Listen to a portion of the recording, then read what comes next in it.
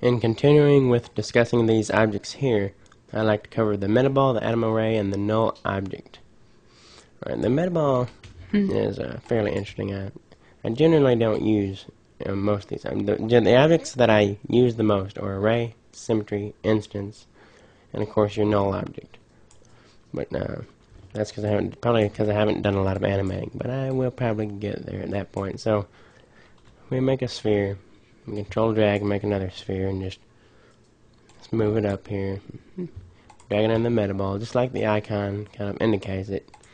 It makes them one mesh. So if we start moving a sphere around, it will interact with the other sphere here.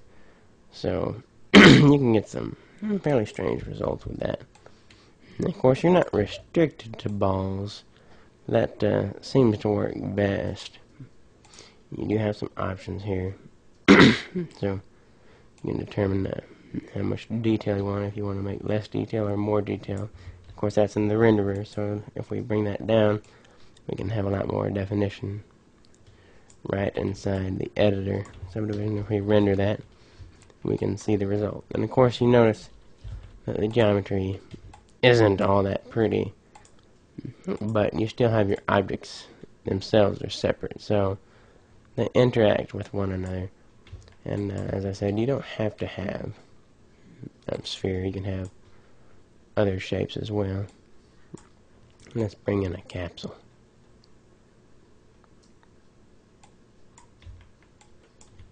Okay. Let's try that again. Let's bump this up a little bit.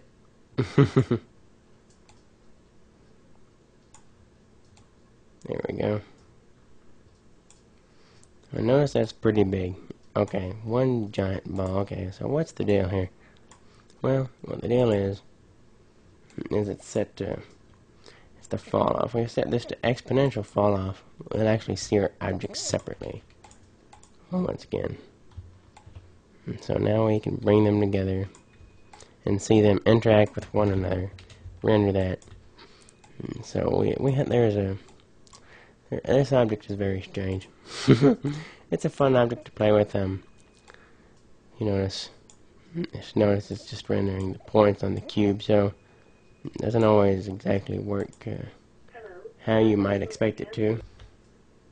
Sorry about that. So we'll bring this back up some more. We'll bring that off. Just one giant mass. We take that off. We should I say? Also notice render perfect. So if we do render it perfectly, regardless of what our excuse me. Okay. Excuse me. That's the sphere.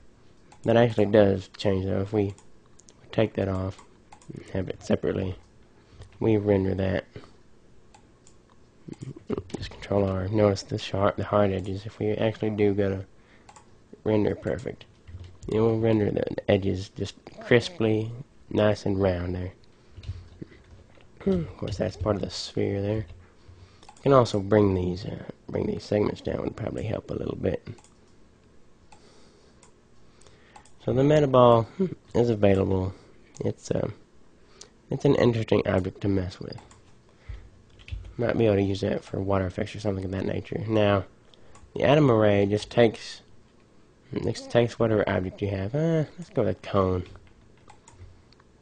And breaks up the edges and points into geometry of their own. So if we actually drag the cone into the atom array, notice that's exactly what we get. So actually the edges are just cylinders and the points are spheres. Very interesting object. Probably if you were building some kind of warehouse or something, this might be able to come in handy. Just give you something to start to work with and go from there. And of course the null object. The humble null object is nothing. That's what null means. Nothing. There's nothing there. And so why is this item useful? Well, it's useful because you can put stuff in it. and which is the same as Alt G. You can group things in there, so it brings things together. So if you were wanting to perhaps take a few different objects, let's just take a few cubes.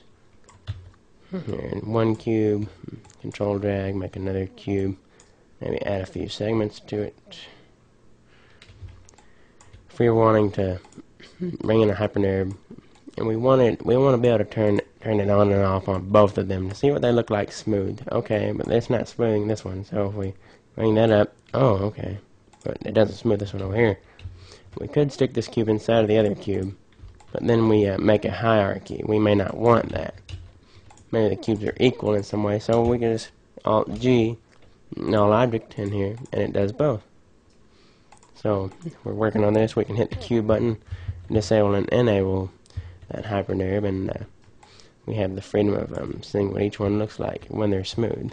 We go to NA, which is the same as just ground shading, or ground shading, sorry. So we can see what they both look like smooth. So that's the null object. Very useful. I mean, you can, and also you can use it in your rigs. I know in my character rig, excuse me, null object, you can change what these are. Right now it's a dot. It's nothing. It's a dot. You can actually select it if you get right over the dot, but you can change it to different things. You can change it to point, or circle, rectangle. So you got a variety of shapes you can change it to. Now let's say you don't. Okay, you don't like, you move the camera around and it's the same shape. If you want to change that, you can change the orientation right here. So alright, now you got a cube. You can actually see the cube now. So you can change that however you would like. Very helpful for just adding controls to your character. So pretty much covers the null object. Oh wait, except for color. If you'd like to add color to your null object, change this, change the orientation there. You can change it right here. You can go to automatic, usually nothing there, or always. And you can change it. Oh, whoops, got the wrong thing. Oh, gotta enable it. Okay, use color, change color, automatic. There we go. So we can change that color to something else that we would wish, or we can also use the enhanced color table, which is what I usually prefer. And you can change the color of that, so you can actually determine what handles or what you got the left side or the right side of the body, or maybe different what they actually do. One's for an elbow and the other is for a wrist. You can distinguish colors. So that, now I think that actually does more or less cover the null object. So, and you get a few different selections here. Shaded wire mode if you use that mode. And of course, your other basics. Alright, I think that's about it.